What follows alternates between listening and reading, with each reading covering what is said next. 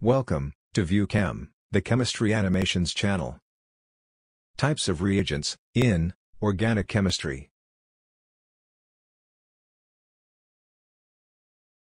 A covalent bond is formed by the mutual sharing of electrons by the two contributing atoms. In the following animation, covalent bond formation between the two atoms of an element A is shown.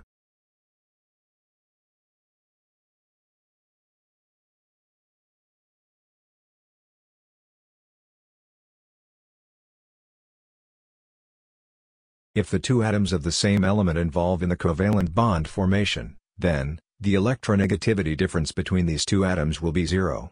Thus, the result is the formation of a pure covalent bond. The bond between the two hydrogen atoms is an example of a pure covalent bond.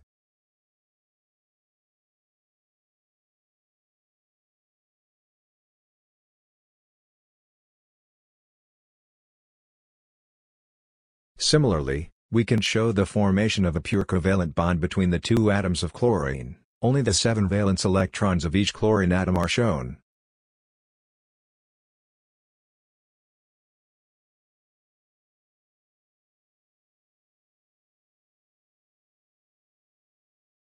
Nature of the bond depends upon the difference in the electronegativity between the two atoms involved in the bonding. If the electronegativity difference is 0 to 0.39, pure covalent bond will be formed. If the electronegativity difference is 0.4 to 1.8, polar covalent bond results. If the electronegativity difference is more than 1.8, then the ionic bond formation takes place. The electronegativity values of few elements are given below. Carbon, 2.5, hydrogen, 2.1, chlorine, 3.0, oxygen, 3.5, and nitrogen, 3.0, based on the difference in electronegativity values. C bond is a pure covalent bond. H bond is a pure covalent bond. Cl bond is a polar covalent bond. CO bond is a polar covalent bond, and N bond is a polar covalent bond.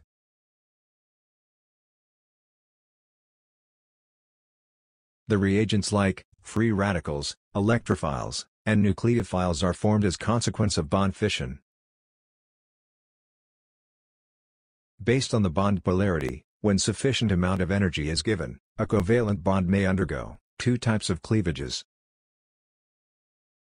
homolytic cleavage, or homolytic fission, or homolysis. When required amount of energy is supplied, a pure covalent bond cleaves in such a way that each of the contributing atoms gets an electron, resulting in the formation of free radicals.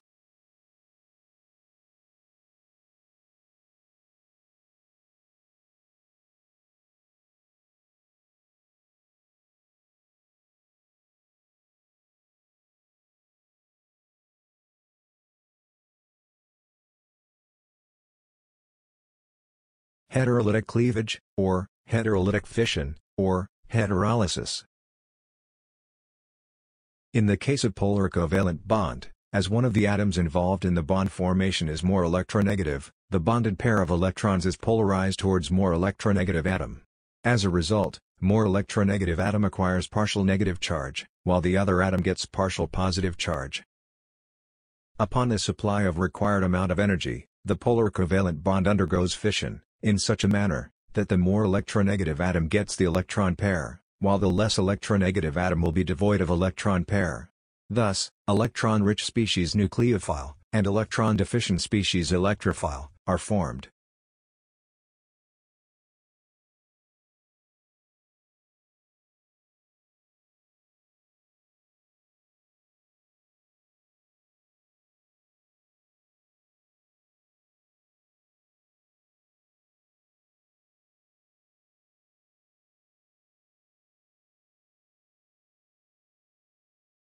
The formation of free radicals by homolytic fission, and the formation of nucleophiles and electrophiles by heterolytic fission, can be visualized as follows.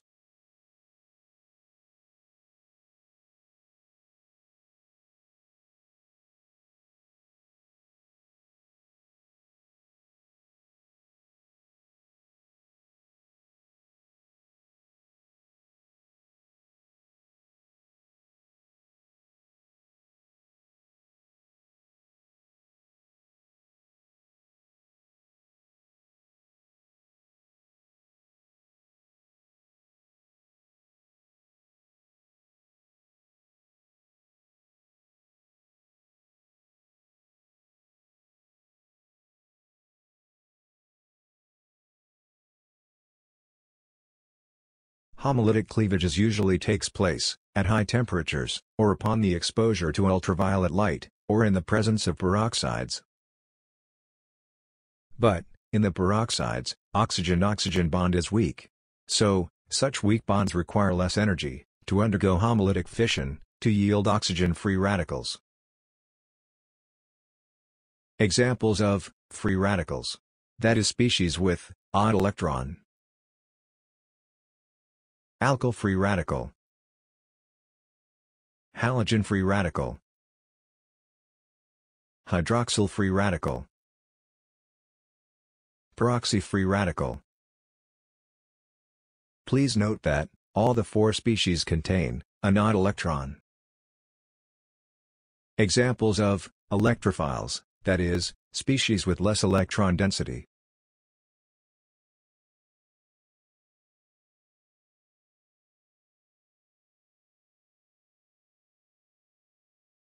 Examples of nucleophiles, that is, species with more electron density. Neutral nucleophiles.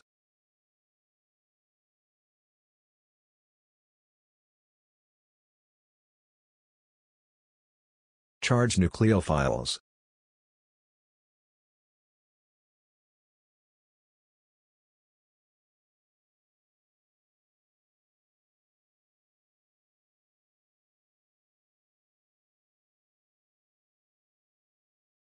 The topic, types of reagents, in organic chemistry, can be summarized as